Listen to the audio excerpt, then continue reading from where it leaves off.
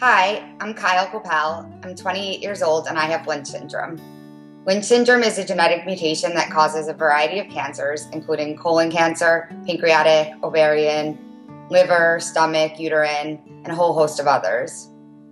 I found out I had this mutation when I was 19 years old, after my dad spent the majority of my life finding out if there was a reason for my mom's death after she died of colon cancer at the age of 38. What it means is that there's a 75% chance that I'll develop colon cancer by the age of 65. Kyle's first experience with loss due to Lynch syndrome happened when she was very young. When I was 7 years old, my mom died from colon cancer. It was extremely aggressive, and she died within 3 months of being diagnosed. The colon cancer spread to her brain and elsewhere in her body. My dad spent years after her death searching for answers to make sure that his 3 children wouldn't die from the same thing my mom did. He found them. It turns out that my mom had Lynch syndrome, as did my aunt, my grandfather, and my great-grandfather. Fortunately, my brothers do not have Lynch syndrome, as there's a 50% chance that each descendant will have it, and they don't. And I'm very happy about that. It turns out that my great-grandfather died of colon cancer at the age of 25.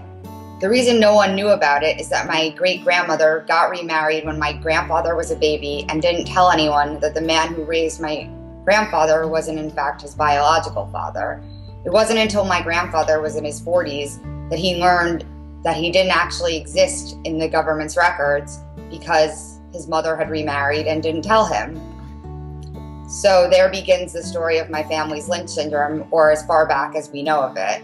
In the years following my mom's death, my dad was searching for answers, trying to figure out how he could prevent my brothers and I from getting colon cancer. I didn't know it, but he had been speaking to a geneticist who happened to live next door to us and whose daughter went to my school. His name is Dr. Kenneth Offit, and he works in genetics at Sloan Kettering and is one of the people responsible for finding Lynch syndrome.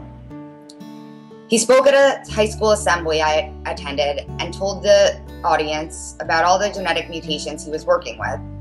He told us about various families who had these syndromes and told us if anyone had a similar family history to speak to him after the assembly. I was beyond surprised when I approached him and told him my story to learn that he knew all about me and was waiting for me to turn 18 so that we could begin genetic testing. After getting genetic testing done, Kyle's outlook on her future completely changed. Learning that I had a genetic mutation changed my life.